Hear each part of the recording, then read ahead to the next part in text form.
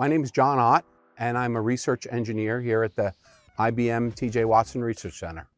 The room we're in is an anaholic chamber, and this is an SEM, a scanning electron microscope, which is used to help solve some of the problems in processing. When people think about microscopes, they classically think about optical microscopes. So this is an optical microscope, uses light as the media to reflect off of a sample surface, and you capture it and look at it. This microscope uses electrons as the source of how to image. And electrons are, unlike light, cannot be focused by glass lenses.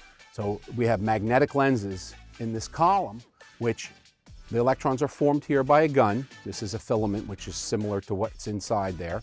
And the electrons are focused and accelerated down the column and strike our sample, which is inside this large chamber. The electron probe is focused and scanned over the sample surface, and the corresponding image is displayed on the screens here.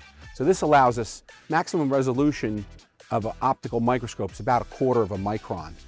The resolution of this scanning electron microscope is 2 nanometers, which is 0.0002 microns.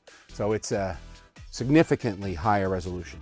And that's why we're in this room here, because these tools are so sensitive to acoustic vibrations and building vibrations. So we're on the ground floor here in a very quiet and stable room, because any vibrations of the building will cause an issue. That will ruin the image. Here at IBM Research, we work on projects that are pretty far out, maybe like 10 or 15 years out. And one of the projects that I personally worked on about a dozen years ago was a compound called silicon germanium, which broke onto the scene and replaced a lot of the more expensive classical compounds for GPS chips. Now we all have GPS in our phones, and the technology that we worked on some years ago are actually in the generation of phones we use now.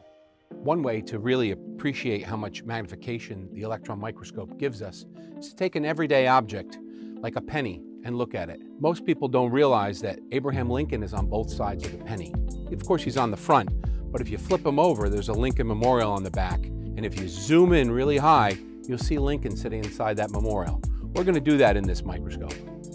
Electron microscopes operate in a vacuum, so we're going to load our sample into this vacuum right now. Here goes the rod in. All right, have a look down here. There's what the sample holder looks like with our pennies mounted. All right, here's our sample. I've loaded a penny and a couple of other interesting items in the microscope. The electrons come down out of this cone, strike the object they're going to illuminate, and then get collected by this detector here, a secondary electron detector. So let's start scanning.